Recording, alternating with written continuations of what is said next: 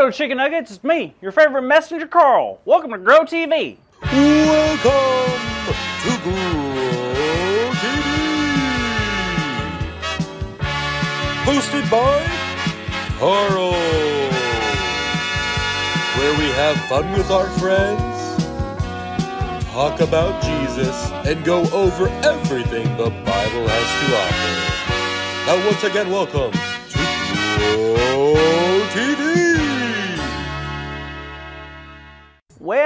Well, look who decided to show up. I was taking a break from my route until y'all showed up. So now that you're finally here, I can...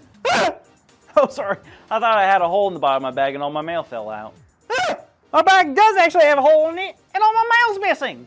Oh no, what am I gonna do? How am I gonna explain this? This is awful. Whoa, Carl, is everything okay out here? It sounds like there's a child in distress. Did you hear that? Excuse me?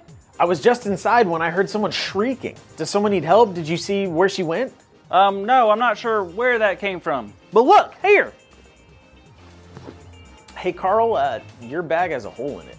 Well, yeah, I know that. I'm freaking out because all my mail's gone. It fell out and now everyone's gonna be missing their mail. All right, let's take a deep breath. Oh yeah, you're right. Let's just take a deep breath. Wow, Andrew, that really worked. Okay, well, there's no reason to yell. No reasons to yell? Believe me, Andrew, out of all the reasons to yell, losing hundreds of pieces of personal mail, I think that gives me the right to raise my voice. Okay, all I'm saying is it's not gonna fix the situation if we keep panicking. Who's panicking? I'm not panicking. Are you panicking? Sure, I'm panicking. Now, when did you last have all the mail? Oh, retrace my steps. That's actually kind of smart. Let's think. I had them when I left my house. Okay. I had them when I visited Mrs. Butterscotchin. She gave me a jar of pickled potatoes. That's unexpected. Then I had them when I dropped off the letters to Mr. Montgomery's house. Then I had to run out of there. Why's that? Oh, his dog chases me. His dog got off the leash and chased me through the front yard. He would have torn me up if I didn't get over that big fence. Interesting. Was the top of the fence sharp? You know, now that you mention it, it kind of was. Wait, you don't think... Could the mail have come out while you were jumping the fence? It had to have. That fence must have torn a hole in my bag, and now it's with that slimy dog. Fiddlesticks. I'm ruined. Now I'm gonna lose my job, Andrew. Well, don't get too worked up. You never know what could happen. Really, Andrew? You think the mail just landed in the yard and the dog didn't tear it up into little shreds like it usually does? He probably stacked them all nice and he's probably on his way to deliver them to me, huh? I mean, it could happen. Yeah, right. Like anything like that has ever happened. Well, believe it or not, crazier stuff has happened. Really? Like when? Well, do you remember the story of Tabitha in the Bible? Of course I know the story about Tabitha.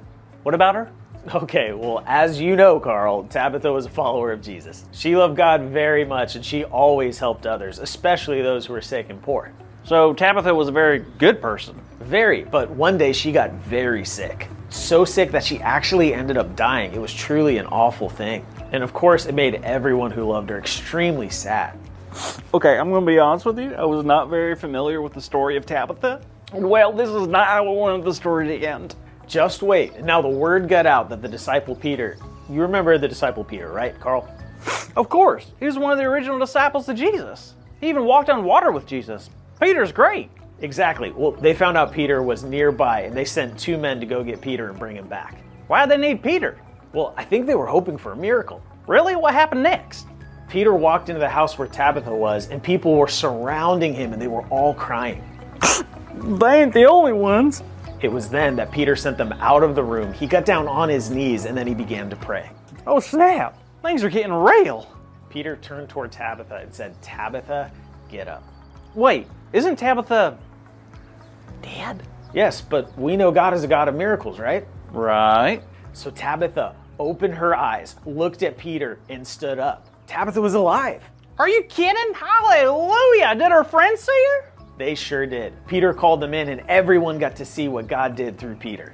That is the coolest story ever. I mean, God can do anything. Absolutely. And what I love most about this story is what happened next. Can you guess? Well, if it were me, I'd probably tell everyone I know what happened. Bingo! That's it. That's exactly what they did. Really? Really. Everyone was so blown away that they couldn't help but go and tell everyone in the city. How cool is that? I mean, that's probably something we should all do as well. What do you mean? I mean, it's like if God does something really cool in our life, like forgive us, making us feel better, teaching us something, we should tell others so they can get excited about God too. You know, Carl, I think that's a great point.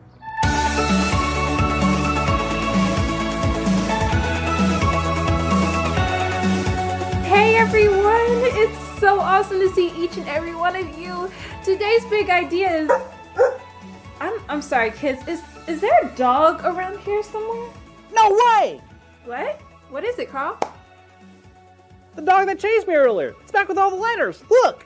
Are you kidding? That's incredible. Right? Like some sort of miracle. Wait. This letter's for you, Jada. Oh, what does it say? It says today's big idea is we can share the stories of God's miracles. Perfect. So let's say it out loud on the count of 3. 1, 2, 3. We can share the stories of God's miracles. Great job, everyone. Now, Carl, Yeah, Jada? are you gonna go share what just happened to you with all your friends now? You bet I am, but first I need a peanut butter pickle sandwich.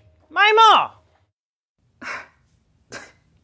Classic Carl. Well, kids, thanks for watching, and make sure to tune in next week to Gorel TV. See you later. Thank you for watching, and tune in next week for a new episode of Grow TV.